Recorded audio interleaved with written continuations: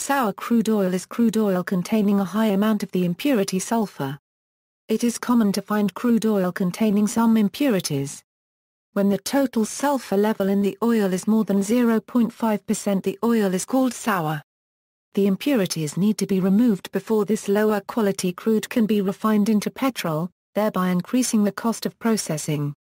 This results in a higher priced gasoline than that made from sweet crude oil.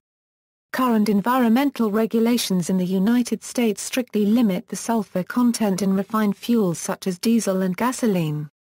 The majority of the sulfur in crude oil occurs bonded to carbon atoms, with a small amount occurring as elemental sulfur in solution and as hydrogen sulfide gas.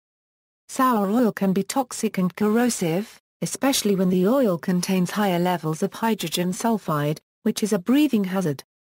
At low concentrations, the gas gives the oil the smell of rotting eggs. For safety reasons, sour crude oil needs to be stabilized by having hydrogen sulfide gas removed from it before being transported by oil tankers.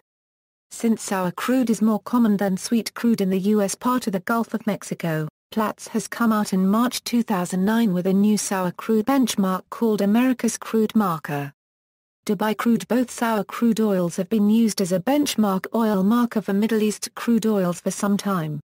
The major producers of sour crude oil include North America, Alberta, United States, portion of the Gulf of Mexico, Alaska and Mexico. South America, Venezuela, Colombia, and Ecuador. Middle East, Saudi Arabia, Iraq, Kuwait, Iran, Syria, and Egypt. See also, sour gas, sweet crude oil.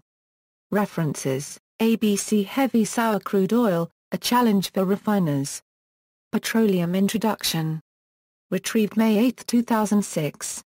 Sweetening Up the Crude. America's Crude Marker.